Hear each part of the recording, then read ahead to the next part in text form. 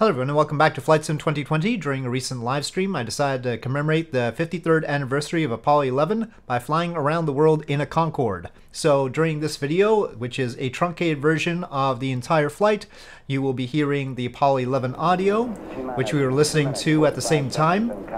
I was using Apollo 11 in realtime.org so that we'd be in sync with the real events 53 years ago, but I decided to start taking off before the actual liftoff of Apollo 11, and that was just a practical thing so that I would be focused on the right thing at the right time. And we are taking off from John F. Kennedy International Airport in New York City, heading to Panama. The goal of the flight was to fly around the world in 24 hours so that we would basically be sun synchronous. The sun would never move, but that's not exactly how it would work out because we'd sometimes not be flying directly westward, which you have to do in order to have the sun stay still. We'll be going further south or further north at certain points, so it doesn't really stay still. But in principle, you get the idea. And we are headed to Panama first because I also created the rule that we should try as much as possible to not be over land while we are past the sound barrier, you know, obeying that extra rule. And so we're going from New York to Panama, Panama to Los Angeles, Los Angeles to Honolulu, Honolulu to Tokyo, Tokyo ultimately to Kuala Lumpur, Kuala Lumpur to Abu Dhabi, Abu Dhabi to Portugal, Lisbon, and Lisbon back to New York. That is the planned flight. So here we are, having lifted off. Consistently, this DC Designs Concorde seems to take a longer time getting off the ground than I think it ought to, and that's going to cause problems later on.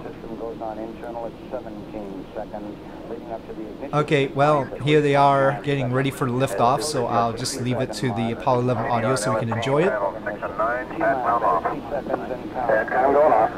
And my bad guy going off here has been a nice smooth countdown, Skip. Thank you, babe. LMP, VHS, increase it a little bit. Smooth countdown. We passed the 50-second mark. Power transfer is complete. Copy. Right here, running out. Okay, and CDR TDC line. Turner.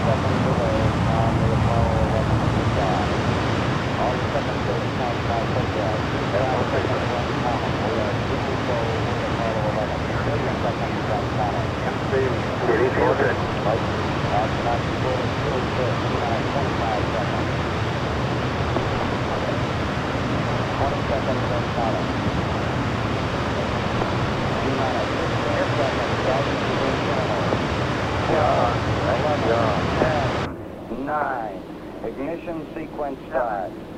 6, 5, 4, 3, 2, 1, 0. Liftoff. Liftoff. 32 minutes past the hour. Liftoff on Apollo 11. And I do appreciate the rocket sound effect that Apollo and realtime.org decided to add to the audio. Of course, that wasn't part of the original PAO loop or anything like that. So here we are, leaving New York City. We weren't really doing a sightseeing tour here, so it was just a matter of going point by point. And just to make this clear, I took off expecting that this would be a continuous 24-hour flight. So ultimately we have 8 legs and I would do it continuously, but I would be taking breaks, of course, while it was on autopilot. So yeah, but still, it is a heck of a plan. Ultimately, it did not go according to plan, and we'll see why. But here we are, Mach 2.04 at 55,000 feet. That was basically where I aimed for all of the flights as far as our cruise. And this is the message I displayed during the live stream when I was not actually present in the seat. Yes, please don't tell the FAA that I was flying with autopilot without actually being in the cockpit. But anyway, after carefully avoiding Florida, well, we might have clipped Miami just a little bit, and carefully avoiding Cuba, so we took a very circuitous route around the Caribbean. We are here at Panama, and we are landing at Scarlett Martinez Airport, and it is MPSM. It has 8,000 foot runway, which I thought would be enough for the Concorde. And here, touching down. I consistently misjudge exactly how high Concorde's landing gear is. That's just a thing. Somebody in the comments ultimately tells me that I can raise my eye point by pressing spacebar, which is really convenient, and I'll be using that in the subsequent flights. That is essential, actually, with Concorde.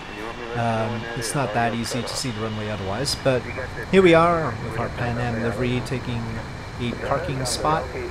Not much detail in this particular airport, but that's alright.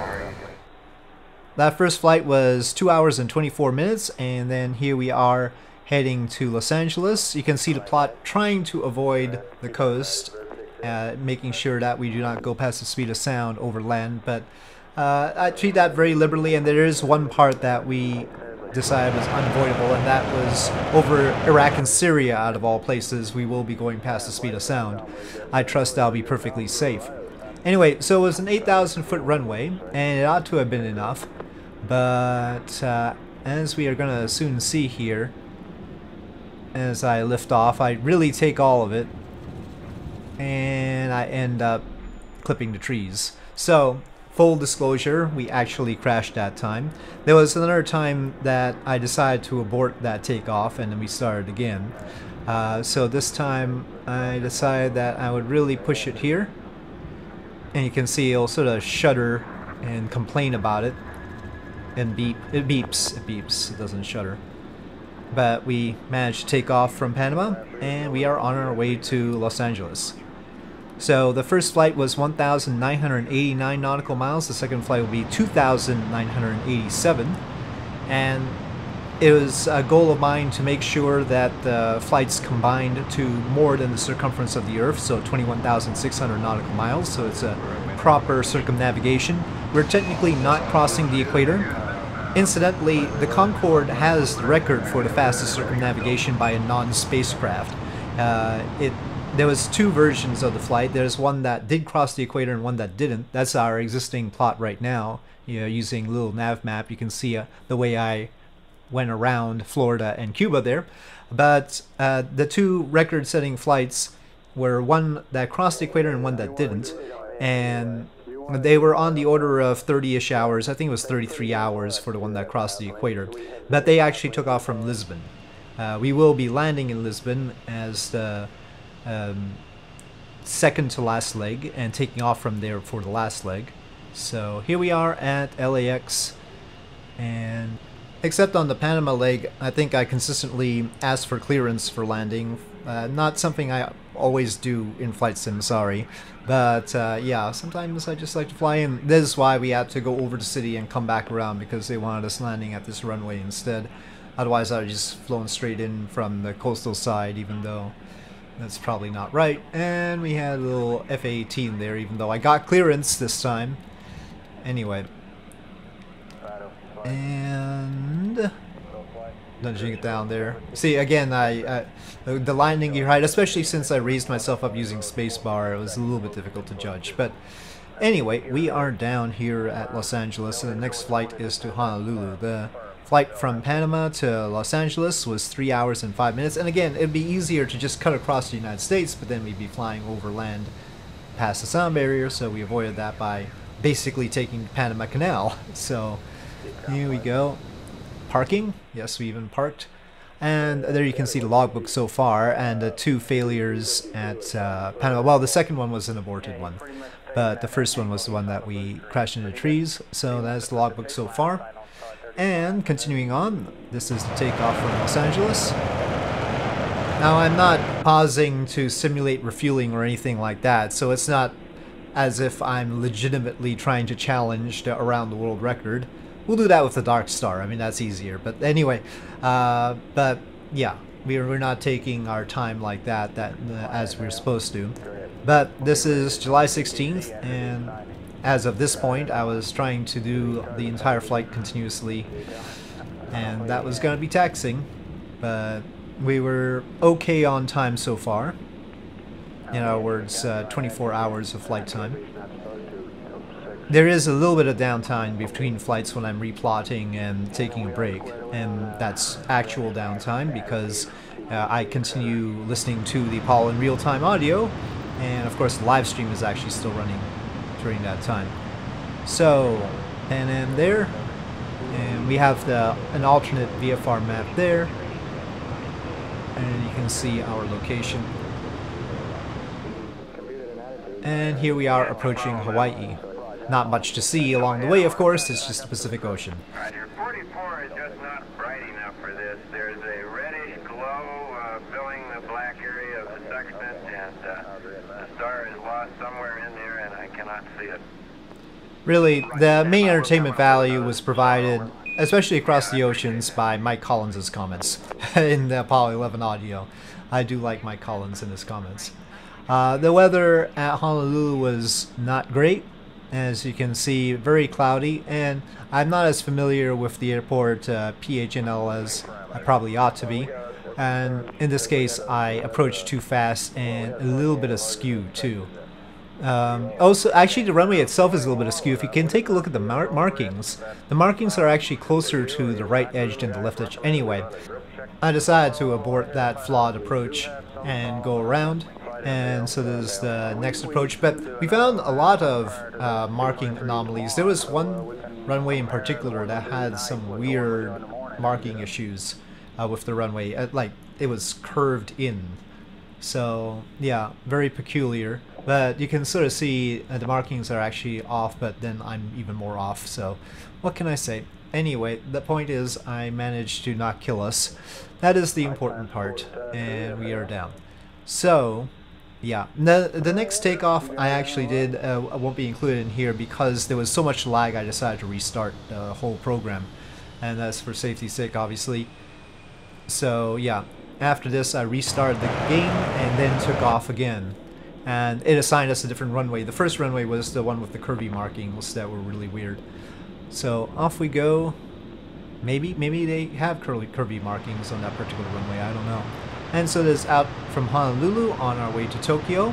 The flight from LAX to Honolulu was 2,237 nautical miles and took 2 hours and 31 minutes. So far we've basically been flying, I think exactly for 8 hours. I mean, in flight. The in-flight logged time is 8 hours. Well, it's got some clouds up and down. And there's a little nav map showing our route, and it also shows the back route. I didn't know it did that, but it sort of erases it after a little while, unfortunately. Otherwise, if I could have a way of exporting the final map after we completed the circumnavigation, that would have been great, but I didn't see a way of doing that, and it started erasing the initial legs. So here we are approaching Japan and completing our extremely tedious Pacific leg. Of course, there's not a whole lot of scenery and everything. But I discovered that my engines were off. Yeah, we had been losing speed, and so I decided to try and restart them, and they did restart. And so that was a little bit peculiar. I didn't know why they decided to turn off, but were able to restart.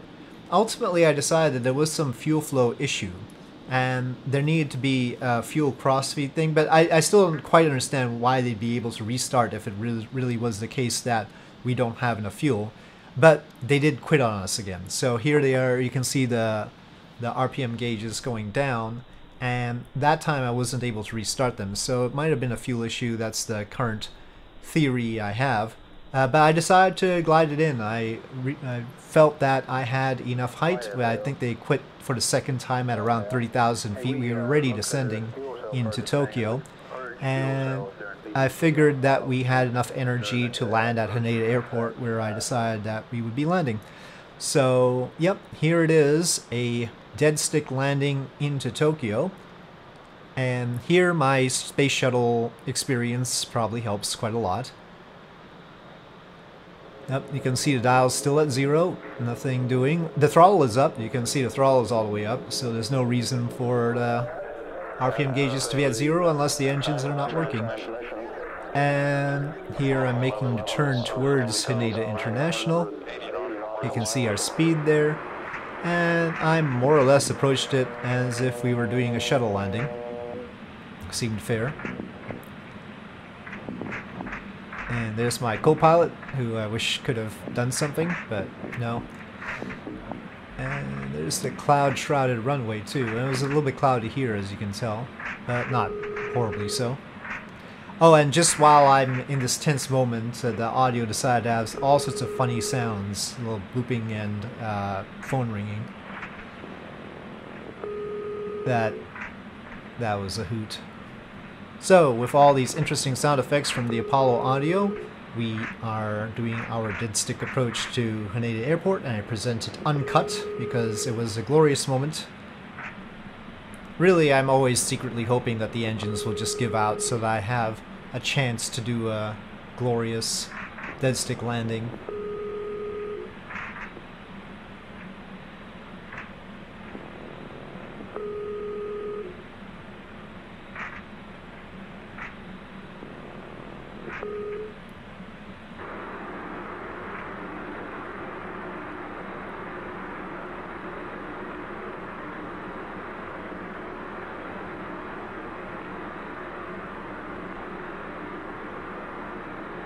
I should mention that I don't have rudder pedals. It's a twist joystick rudder.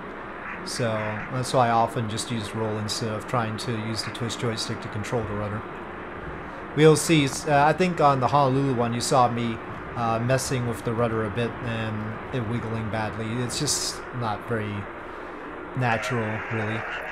Anyway, we managed to survive our landing at Tokyo, and we will be moving on next to a flight to Kuala Lumpur.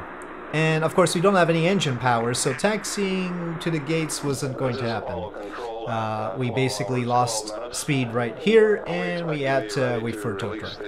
So that was a flight 3,348 nautical miles and took 3 hours and 25 minutes. And I do think that it's the longer flights, it is because of the length of the flight that we lost the engine. And that's why I think it was a fuel transfer issue. So anyway, there is the logbook as is right now. And here we are taking off from Tokyo. And we had another Concorde behind us for some reason. I don't know how that works. And there's somebody trying to land in the other direction. But anyway, off we go. And there's our departure from Tokyo Bay as we heard astronaut descriptions of the Earth.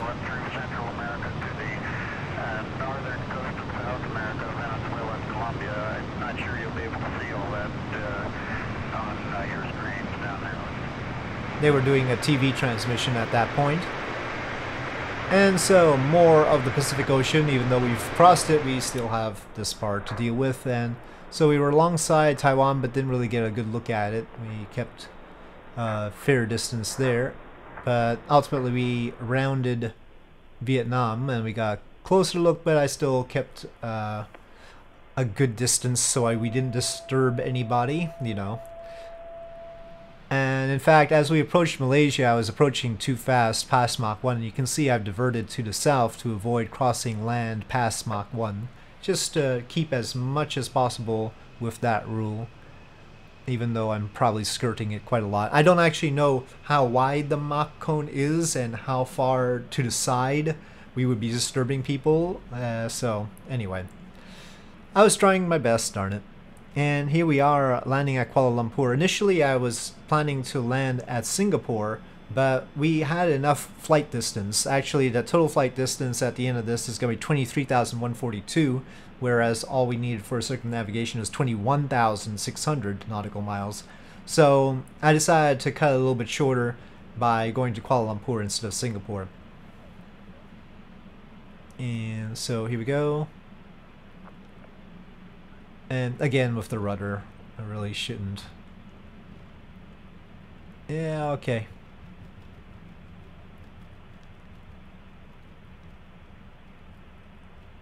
Alright, so we are down, and again I used the elevated position with the space bar in order to get a good view out of the window. And I tried to get air traffic control or ground services, ground control to tell me where to go, but that didn't work out this time. I did, however, decide to extend the jetway, so we got that. There we go, there's jetway coming towards us. Sort of weirdly clipped into the building there though. It's very haphazard and everything. But, you know, okay. So as I'm taking off here at Kuala Lumpur, we have done 14 hours and 20-ish minutes of flight, and the overall time has been longer than that. And I was expecting to arrive at Dubai, our destination for this leg, the 6th leg, about 19 hours in. So we're mostly on track for getting around the world in 24 hours-ish. The problem is the sim or my computer was not liking life anymore, even though I did restart at Honolulu. Not restart the computer, but restart the game. And ultimately, and here you can see us plotting our way around the land masses still, down south of Sri Lanka. But as we approached Dubai, it decided to crash on me. So we completed the flight basically, and I got my clearance to land and everything, we lined up. And so basically after 19 hours of live streaming, it decided to crash. The game decided to crash. I didn't crash, darn it.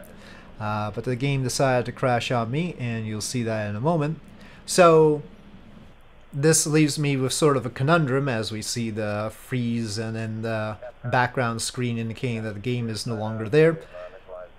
I didn't really feel right about picking up just with the landing. We have to basically restart the flight from Kuala Lumpur, even though I had done that 3-hour flight. It was a 3-hour flight. I didn't have it in me to continue immediately. After 19 hours of streaming, I decided that I would have to just sleep, and we would pick it up the next morning. So I did sleep, and we started. So we're no longer in real time, and I decided not to start the Apollo 11 audio in real time. Instead, we picked it up from July. So I'm flying on July 17th here, and we're listening to the audio from July 20th when they actually land on the moon. So we fast forwarded there. The time of the flight is not real time anymore. It was real time for the parts before this, the first 5 flights. Now it's adjusted so that we're picking up where we left off, despite the fact that I had the lost 3 hours via the failed flight and also slept. So yeah, all of that business as we are flying besides Malaysia and up around Sumatra, and then south of Sri Lanka, and then head back. This time I decided not to land at Dubai. I decided Dubai might be dangerous. Dubai is very busy, there's lots of other traffic there, other players, and it's a scenery complicated area. The airport is high scenery. I decided to land at Abu Dhabi instead, because I decided that it might be safer. So OMAA.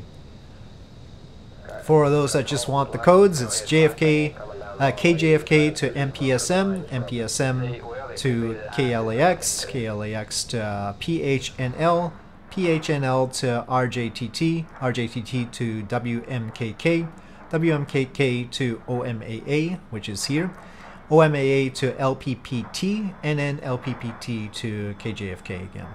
Those 8 flights. So here we are landing at Abu Dhabi. Great disappointment, but you know, we continue despite the fact that my intended plans are out the window at this point. And so there we go, touchdown, and then the serious nose down that it does. And there isn't much scenery at Abu Dhabi. That's part of the reason I decided to just land here. But I swear, Asoba must really hate Abu Dhabi for some reason too. To have structures like this, not even a tarmac or anything. The apron is just desert. Really? I mean, there must be something better. But anyway, I actually forgot to hit record initially on the takeoff from Abu Dhabi. Because, of course, between each flight, I go back to the menu and replot the flight and everything. I don't record that part generally.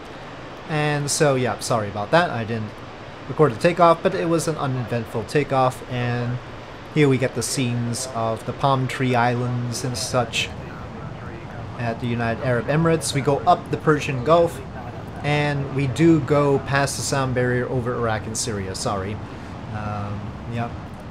That's just how it is. We could have gone subsonic across the Arabian Peninsula and to the Mediterranean. That would take longer, of course, but that was an option. Or we could have gone around the Arabian Peninsula to the south and gone up the Red Sea and then just gone supersonic over the Sinai.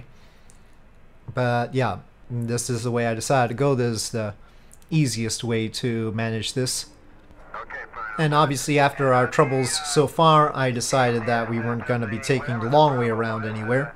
So we are trying to expedite here. This is actually the longest leg, 3,555 nautical miles. The flight took 3 hours and 32 minutes. The bright side is we have a lot of scenery around here. We've got Turkey to our right, Cyprus to our left, and then we continually see land along the way. Here's Crete, of course. And you can see the plot that keeps us more or less in the sight of land through the Mediterranean. Little nav map had erased the earlier legs there, but had it from Tokyo onward. And so here is Sicily with Mount Etna. We are staying above the water, even though it looks like right now we're almost going on land. But again, I don't know how broad the disturbance caused by our Mach 2 existence might be. And here finally the Strait of Gibraltar. Nice to see it. And we'll get a close-up of the Rock of Gibraltar. Well, not a close-up, but you know, we get a better look. Approaching from the east side, it isn't very distinct. It's better to see it from up top or something. And here is the landing at Lisbon. A little bit of a scenery-heavy area. I think it's a photogrammetry area, and so a little bit more lag. And the approach to the runway. So after this, we just have the last leg across the Atlantic to JFK International.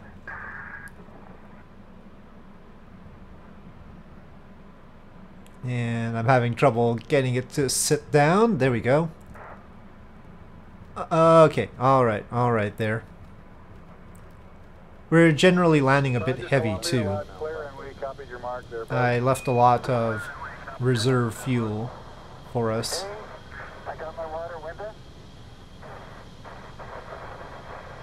And the parking. This airport certainly looks better than the previous. But not great. I mean, it's still sort of a generic airport. It's just that the Abu Dhabi airport is especially bad. Okay, here we are taking off from Lisbon on the final leg.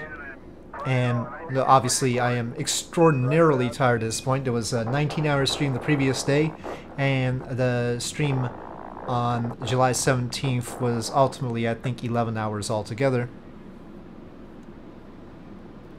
So that's 30 hours in 2 days. Of course, I took breaks. I did take breaks while I was on autopilot. So here it is up from Lisbon. Also, I didn't talk very much. I'm a very boring streamer.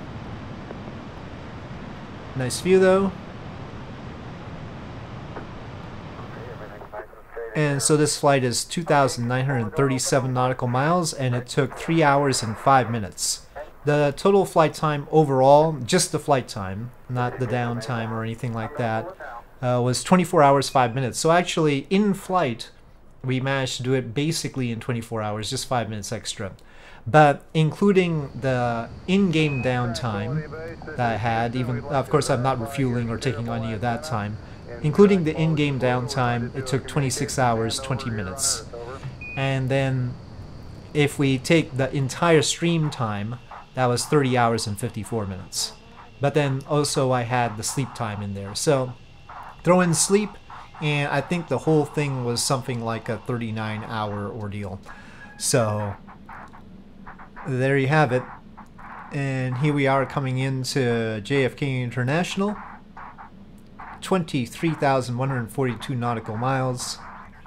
And actually, the engines had quit on final, and I had to quickly restart them, and they did restart, thankfully. And so you can see that the RPM needles are in different positions because of the order in which I restarted the engines, but they did restart, so I did have engine power landing this time. But the game decided to try and play a last trick on me on the final leg here by having the engines quit just as I was approaching JFK International, and I was really pushing the plane there.